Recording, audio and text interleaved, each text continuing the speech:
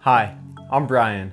Today I want to talk to you about how you can optimize your Premiere Pro workflow so you can be a faster editor and get projects done more efficiently. So if you've ever used a preset in Lightroom or a lookup table to color grade your footage, we're basically taking that same idea and applying it to a Premiere Pro project file. What we do is we take a Premiere file and set our workspace how we want it. We add any titles, music, sound in there that we use often. We dial in our sequence settings so that next time you have a project to edit, you just drag and drop your video clips into this project. You can edit it up, export it out, and you save a little bit of time on the front end.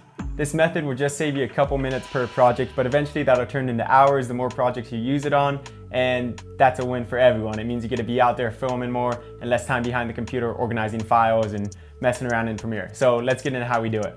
Mouse, keyboard, screen.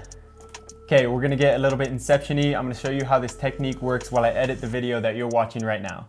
So first, go to the folder on your computer where you're going to keep your Premiere project file.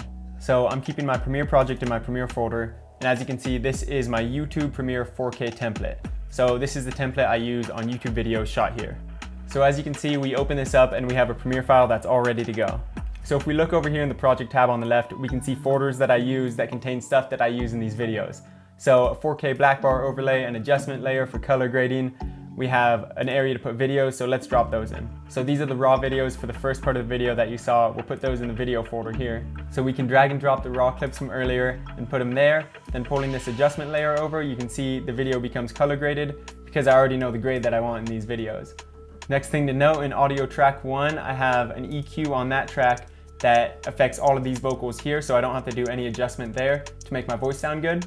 Next thing to know, I have these titles in the timeline already, so I can just drag them wherever I want them, change the text in them, and then all I have to do really is cut up the video, put the titles where I want them, put a little music on, and the YouTube video is ready to go out.